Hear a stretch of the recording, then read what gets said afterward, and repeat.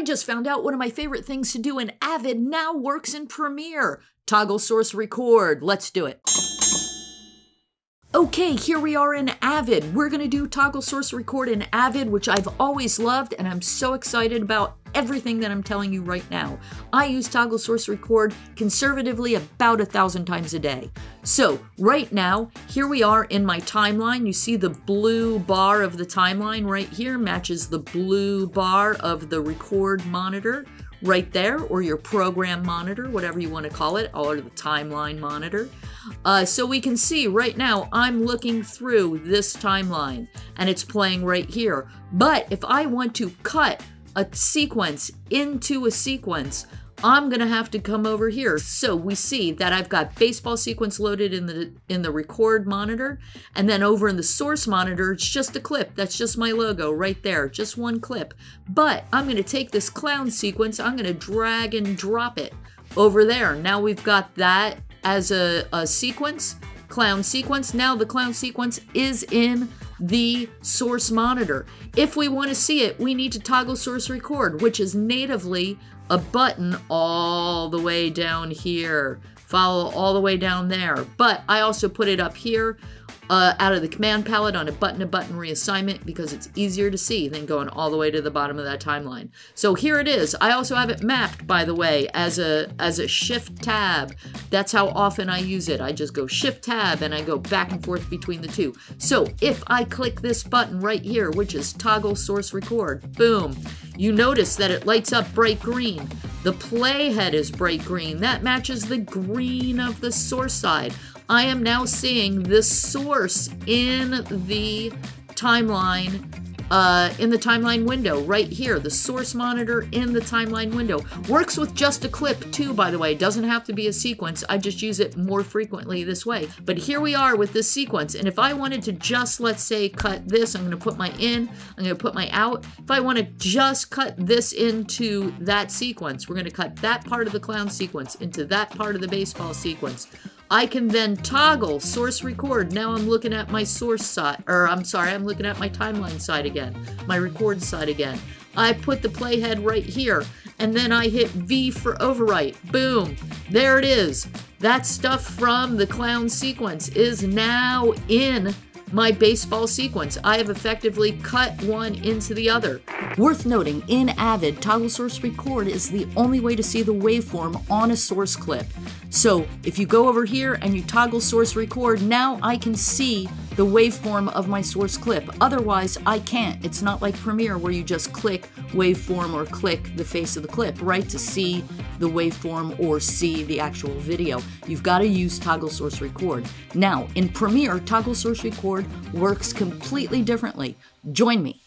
Okay, here we are in Premiere, and I am so excited because I love toggling source record, and now we can do it in Premiere. Here's how it goes. Normally, if I'm working on this documentary right here that's about my cousin and his kidney transplant, and I wanted to insert an interview from Howard, I would come over here and double click on my timeline, the Howard string out with all the interview of Howard right here, and I would either find what I wanted and, you know, copy paste, or I would come over to my text side and I would, you know, look at the transcript and find the thing and highlight it and dump it in. But you know what? I can also do it this way now too. There are so many different ways to do the same thing. So right now I've got my Howard string out here. I could have also, right, taken it out and pancaked it on top.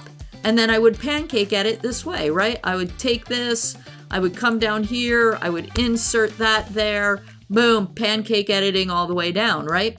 But I don't have to pancake edit anymore because now I can, look, I can close that entirely. Here I am. I can come over here. Let me bring this to the side. Let's bring this tab to the side right there so you can see. So here are my windows now, and I'll stretch these windows back out.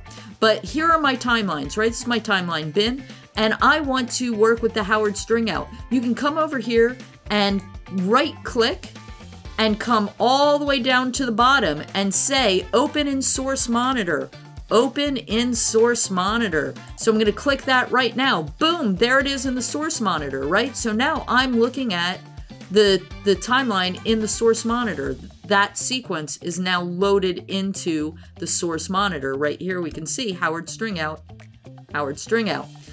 But I can also see it in the timeline like you can in Avid, and this is how that goes. Once it's over here, I can come down to the wrench down here, and I can click on that wrench and say, open sequence in timeline. Open sequence in timeline, right there.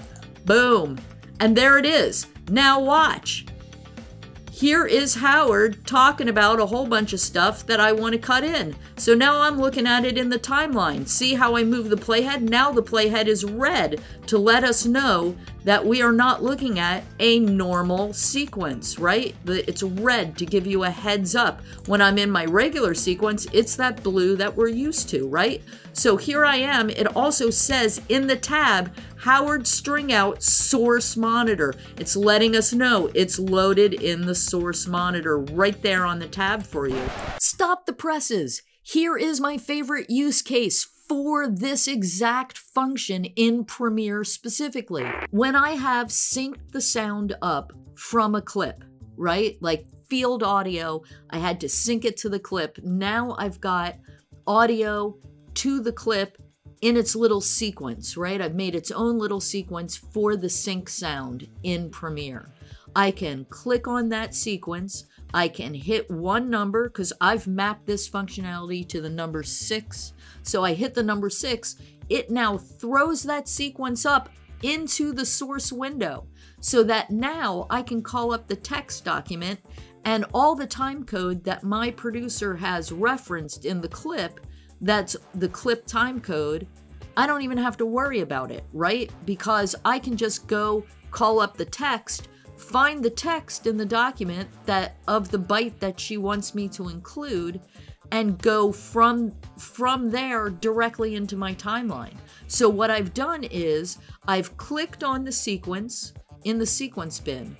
I click on it once, I hit the number 6 to load it in. I mean, if you don't want to map it to your keyboard, again, you are more than welcome to right click and say load in source window and put it in the source window. I like to just click on the clip, hit one button, click on the sequence, hit one button, load it into the source side monitor, have my text up, which has the AI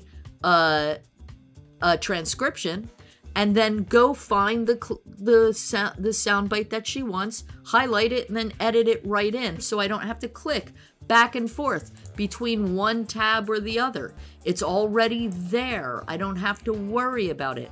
I don't have to click between these two tabs, right? I just cut it right in. Beautiful. Mwah.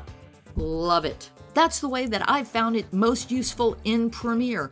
But you do you. How are you using Toggle Source Record in Premiere? Leave it for me in the comments. I want to know. If you found this video helpful, don't forget to hit like or subscribe. And if you got any questions, hit me up in the comments. Feel free to check my link in the bio or the link underneath if you're watching this on YouTube.